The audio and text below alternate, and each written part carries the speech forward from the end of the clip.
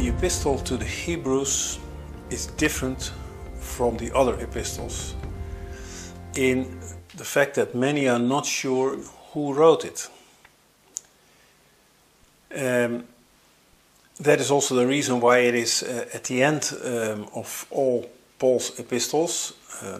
So you first have the Gospels and the book of Acts, and then you have all the epistles of Paul to the churches, and then you have the book of Hebrews. And of course after that it's Peter, James, Peter, John, and Jude, and then Revelation. But Hebrews is at the end of all the other epistles, because there was a doubt who wrote it.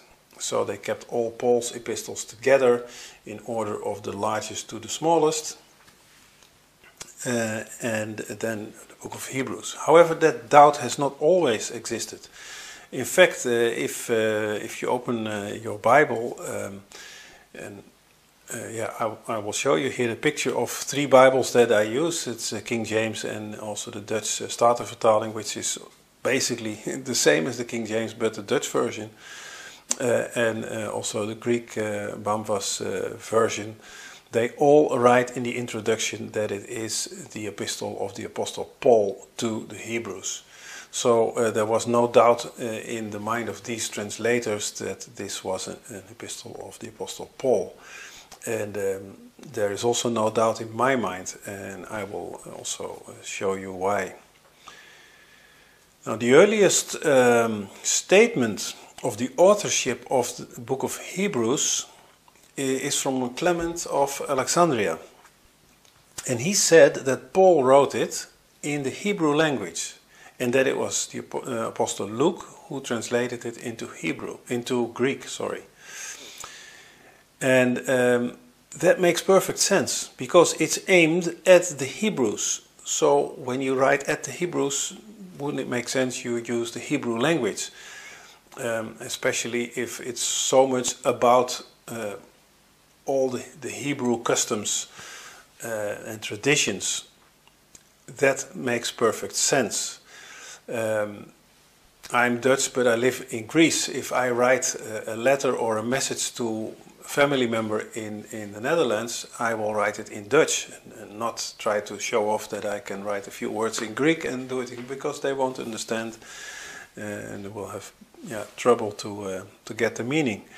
So it makes perfect sense. It makes also sense that Luke translated it into Greek. We know that as Paul, also Luke understood these both languages, and Luke wrote very well, as he wrote the largest part actually he was the contributor of the largest text into the New Testament. The Gospel of Luke and the book of Acts, they make up the biggest chunk of the New Testament. So he could write well, and with that translation he made this also available to the rest of the world, to the churches, to us. And that's something we should be grateful for.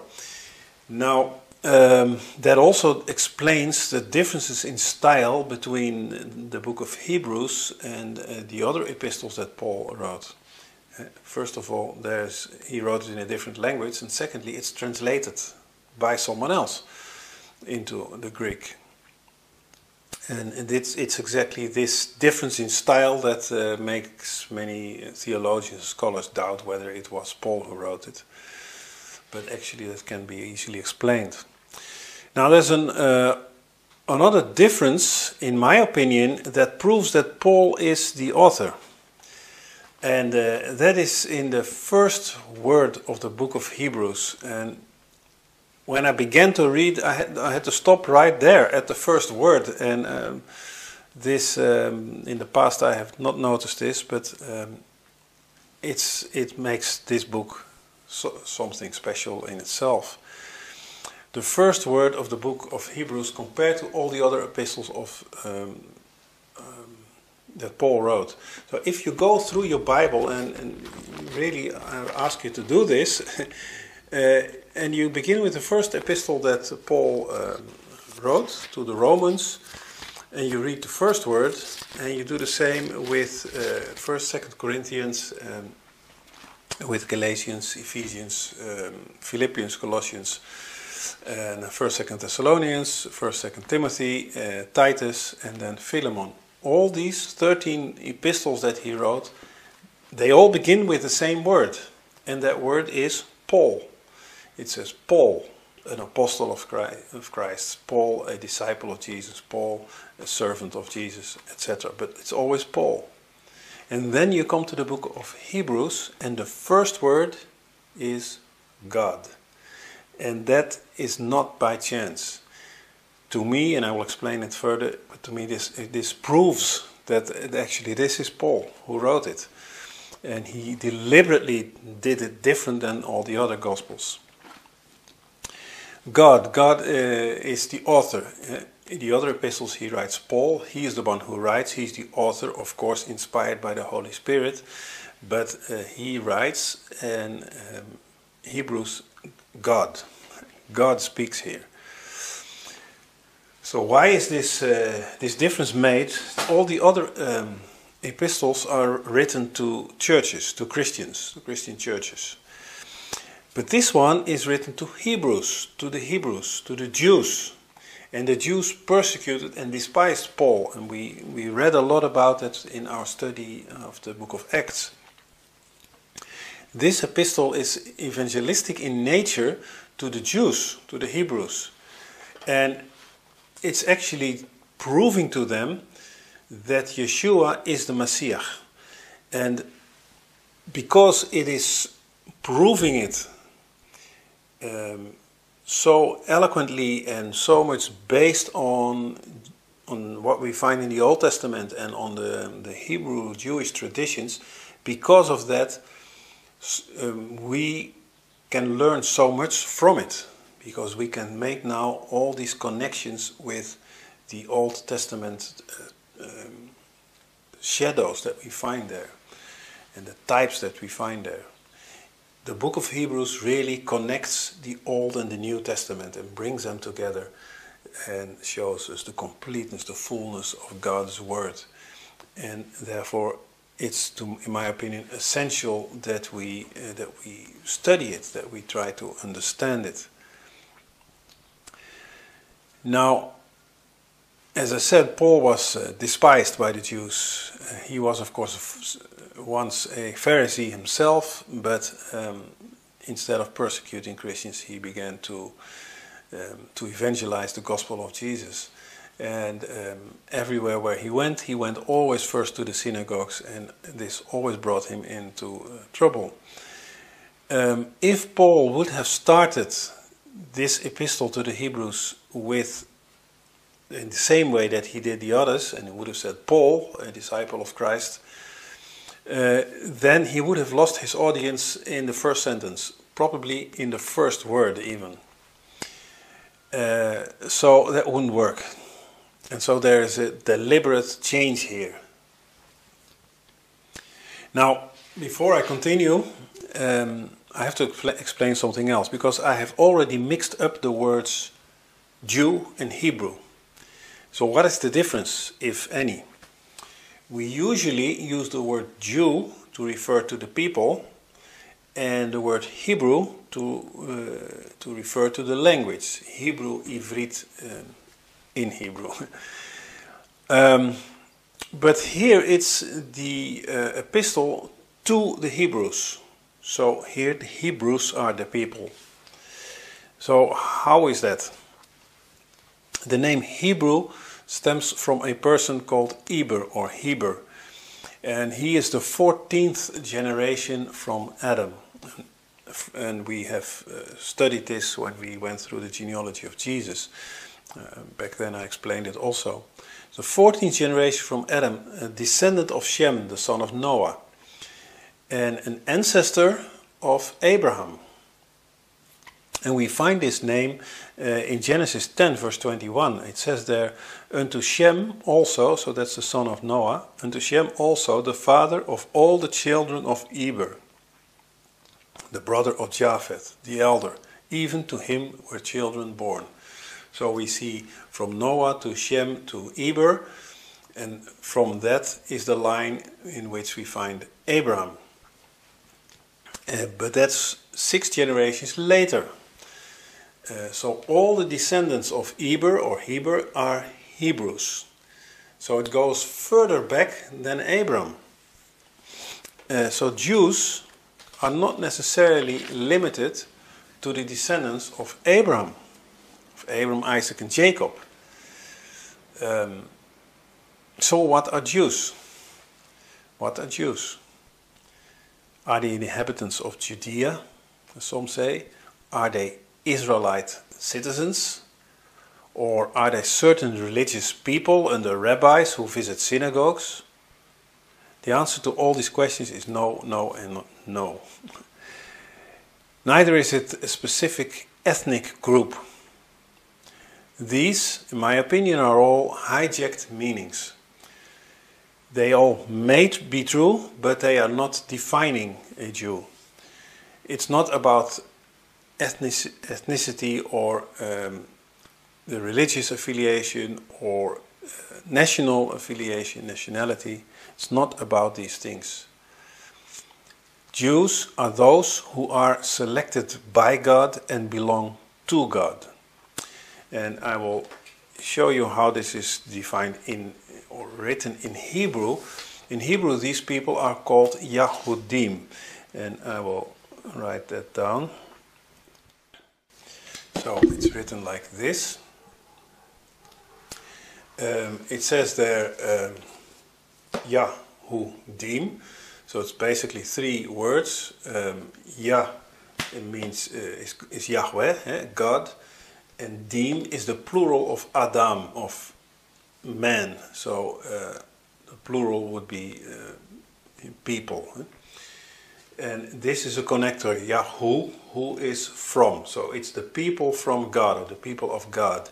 That is what Yahudim means. So this has nothing to do with religion, this has nothing to do with ethnicity, this has nothing to do with nationality. All these things have come later and are sort of hijacked to make up what a Jew is. But in the Bible, because I speak here about a biblical definition, so don't want to offend anyone, but this is what it says in the Bible. It are the people that belong to God. So if you would put this together into one word, then you would write it as follows. Then it is Yahudim. And this is how you write Jews, Yahudim. Yeah, that's basically what it is. So, and we see this also in the Bible, that both Abram as well as Moses, they were always encouraged by God to include strangers into their fold, as long as they would then be circumcised and stick to God's law, obviously.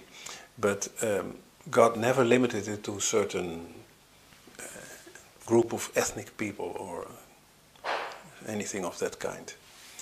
So Hebrew speaks more about ancestry, whereas Jew speaks more about identity. To who do you belong? So it's maybe still a bit confusing, but I'm just giving you the origin of the words from Scripture, and it's okay to just you mix them up. I do so too. But it's interesting that this is called the Epistle to the Hebrews. So Paul addresses Hebrew-speaking people without saying that they are necessarily Jews, without saying they necessarily belong to God. They speak Hebrew. And so they need to get to know God just like anyone else. And that's why he uses the Hebrew language and addresses the Hebrew people. That's basically what it is. So let's get and dive into this text after this introduction. I want to read from Hebrews chapter 1, verse 1 and the first half of verse 2. God, who at sundry times and in diverse manners spake in time past unto the fathers by the prophets, hath in these last days spoken unto us by his Son. Now, as said, it begins with God. There's no need to prove or explain God. The Hebrew readers knew God. This is ingrained in the Hebrew Jewish tradition. They knew God, and they knew him already from Scripture and from their traditions. Then it says that God has spoken in various times and in various ways. That too was known. God had spoken through a burning bush to Moses, through a small still voice to Elijah, and through visions and dreams to many of the prophets. In fact, as we continue in the book of Hebrews, we see that it leans heavily on the knowledge about the Old Testament scriptures. And this makes sense, given its audience. They were familiar, to a certain extent at least, with these scriptures. All in all, the book of Hebrews has 29 quotations of the Old Testament and 53 references to it. So it's quite something. So it says God spoke in various times, in various ways. Now that was before. Then it says in time past. But then it says, but now in these last days, he speaks more specifically. These last days, he says. So already at the time this was written, the last days had begun. Ever since Jesus' first advent ended, the last days have begun. It's this final period of 2,000 years, these two prophetic days. So there's clearly a dispensation. It could not be more clear here in this sentence. So it reminds actually of the owner of the vineyard. He has sent his servants one after the other, and they all get killed and chased away. Then he sends his own son, and we know what happens, but it's the same way. God has spoken through prophets, and now he speaks through his Son. So in these last days, he has spoken to us by his Son. Now, that raises three questions. Who has spoken? How has he spoken? And to whom has he spoken? And of course, these questions are answered already in this, they are implied. The first question is simple to answer. Who has spoken? God. This is why this is the first word. God has spoken in the past. It says it literally. And he speaks in these last days. How is he speaking? He is speaking by his Son. Now this implies that he no longer speaks through his prophets. It says he did that at various times. But now, in the last days, he speaks through his Son. And it is not so much that the Son brings a message from God, from the Father. Rather, the Son is the message. He is the message from the Father. He is far more than a prophet. Just like in the vineyard. First, the owner sends his servants. And when that's not adequate, he sends his own Son. Because that's way more, way higher than the servants. And the Son revealed something no other prophet could. He revealed God's personality. He opened the way to God. The book of Hebrews does not show Jesus speaking. It shows God speaking about the Son. And that's actually what happens here. God speaks by his Son, but he speaks also about his Son. It's not Paul speaking or Jesus speaking, it's God speaking. That's why the first word is God. And that is why it changes the whole idea that for us that we should have when we read the book of Hebrews. It's like if you picture yourself as the bride, Jesus is the groom, now it's the future father-in-law who's speaking about his son. You can get some information, some a way to get to know the groom better from the experiences that the Father relays to you. So that's the third question. To who is God speaking? Well, it says there, unto us. Unto us. Who is us? That's the Hebrews, that's the Jews, to whom he formerly spoke by the prophets. By extension, it's of course us today. So this must have gotten the attention of the Hebrew reader. First of all, it's God speaking, but he's speaking to me. It's for me. That is a whole different thing. And he was reading it, the Hebrew reader was reading it in his own language, and it says unto us, which means that the one who penned it down includes himself into this. And of course we know that Paul was a Jew. He was a Pharisee, and he can write it like this. God speaks through his Son to us. Now, the big question that all of this raises, especially in the Hebrew mind, is who is this Son? Who is he talking about? And that is exactly what the rest of this epistle is about. It explains who the Son is. And that is also exactly why this is so massively interesting for us Christians. We can listen, we can, as it were, sit at the feet of the Father and listen what he has to say about his Son, our groom. How wonderful is that? And so it continues in the second half of verse 2. His Son, whom he had appointed heir of all things, by whom also he made the worlds, who being the brightness of his glory and the express image of his person, and upholding all things by the word of his power, when he had by himself purged our sins, sat down on the right hand of the majesty on high. Wow. That's a massive, powerful introduction of Jesus, of the Son. Now, of course, the name Jesus is not mentioned here, not yet, but it's about the Son. If this is not powerful, I don't know what is. It was already stated that it's the Son of God, because it begins with God, and then it says in verse 1, and then it says in verse 2, by his Son. So it's clear that God has a Son. That's quite earth-shattering for the Jewish mind. But now it begins to declare something about this Son. And it gives 7 descriptions of what this means to be the Son of God. And so let's take them apart, these 7 things. First of all, he is the heir of all things. And that means he's preeminent. He is distinguished higher than anyone else. Heir of all things. Secondly, he made the worlds.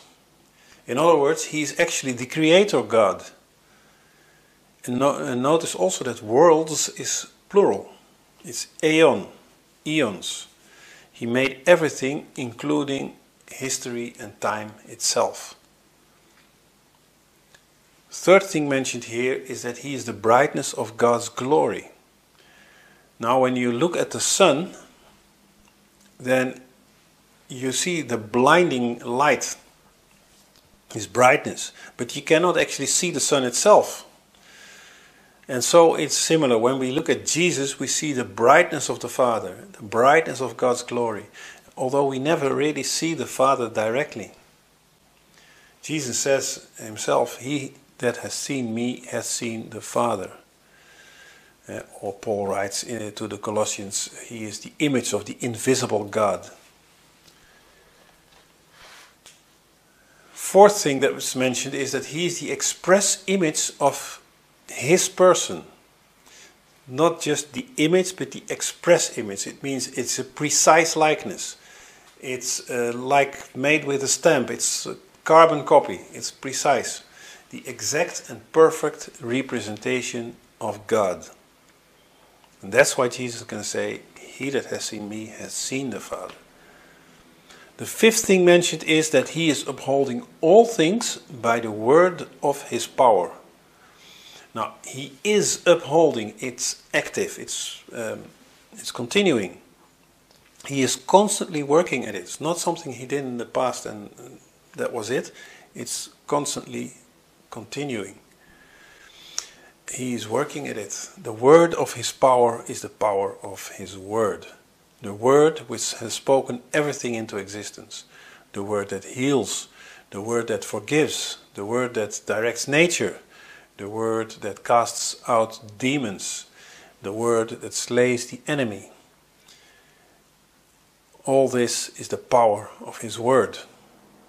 Colossians 1 verse 17 says that in him all things consist, all things are held together. It's, if you think it through, it's extremely profound and deep. Then the sixth thing that is mentioned here is that he himself has purged our sins. The Son of God is not only an overwhelming force, overwhelming brightness and power, but also great love. He took upon himself the guilt and shame of our sins. He did it himself. Something no one else could ever have done. This too, it's a change of paradigm in the Jewish mind, because they had never imagined that God himself would do this. They imagined always, and unfortunately most still do today, that there would be a human being, a Messiah, a righteous man who would bring about all this. God did it himself. And the seventh and last thing here is that he sat down at the right hand of the Majesty on high. There is no higher position. The throne of God, and the right hand is the right side is the side of authority and of honor. You find it many times in the Bible, and the right side is there where you have honor. In Middle Eastern traditions, when someone visits a family and they have a meal together, the visitor is placed at the right side of the owner, of the father of the family, let's say. That's the place of honor. This is how you honor a visitor. So this list of 7 characteristics should make it very clear why God has stopped to send his prophets. He had a far better prophet to send. So after listing this character profile of Jesus, let's look at the shortcomings of all the prophets that preceded Jesus. How this compares. We can again make a list of 7. First of all, they were human beings with earthly origin. Jesus was not. Secondly, they were all sinful. Jesus was not. Thirdly, they had a spiritual weakness. Jesus didn't. Their messages came to them from God, but they did not originate within themselves. And the fifth, they never themselves really grasped the fullness of the message they were delivering. If we look and read from the prophets in the Old Testament, we see things that pertain to our times, things that maybe have happened hundreds of years after they were prophesied, but we know now from history how they came about. And we can learn from that these prophets didn't understand, couldn't have known how this would be fulfilled and in what time. We see many times that different of the prophets, practically all of them, prophesied things regarding Israel, the Israel in their days. But now we know that many of these prophecies also pertain to the church in these last days. So they have a compound fulfillment. Many of the prophecies they told had to do with the second coming of Jesus, whereas there hadn't been even a first coming. There were many things they could not have really grasped. And so the sixth thing, and it's goes sort of together, is that they did not know the overall purpose of God. And the last thing is, they could only testify of that which God specifically told or revealed them, and nothing more than that. Now, Jesus, however, he was already God. He was one with the Father. It's totally different. So this introduction of the book of Hebrews shows that all the attention goes straight away to the Son. It's God speaking, and right away from the very beginning, he turns all the attention to the Son. It's God speaking about his Son. And so again I say, wouldn't the bride be listening to her future father-in-law when he talks about her groom? God speaks about his Son. This was not entirely strange to the Jews. It was and it was not. It was in the sense that they had not really made this part of their belief system, of their religion, if you will. But the Old Testament speaks about it in more than once as well. So we will see this as we continue in the book of Hebrews. So they could understand it when reading this epistle because of the references to the Psalms and to the prophets. They could say, that's what it says. That is what is meant. And then it would be clear to them.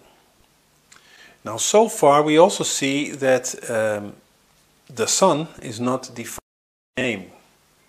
And that will not happen for a while, until somewhere halfway in chapter 2. And I think there's also purpose there, because the name of Jesus was already something that would make many Jews turn away, and that we don't want to know anything. So Paul wrote this epistle tactically, you can say, strategically. He doesn't introduce himself because he knew he was controversial, and he doesn't speak right away about Jesus' name. He goes to Scripture. He calls the attention of the Hebrews and he says, this is what Scripture says. And then he will get, of course, to the point to reveal that it speaks about Jesus. But so far it's his Son, God's Son. What a wonderful introduction this is. And it's certainly one we should remind ourselves of regularly. It shows what a wonderful God we have and how glorious his Son is. The groom who will soon come to catch us and take us home. It speaks about these last days. This should draw our attention, if not anything else. So yeah, I hope it will. It has caught your attention too, and yeah, it will really get even more exciting as we delve deeper into this. A glorious God, a glorious Son. What a wonderful introduction. Amen.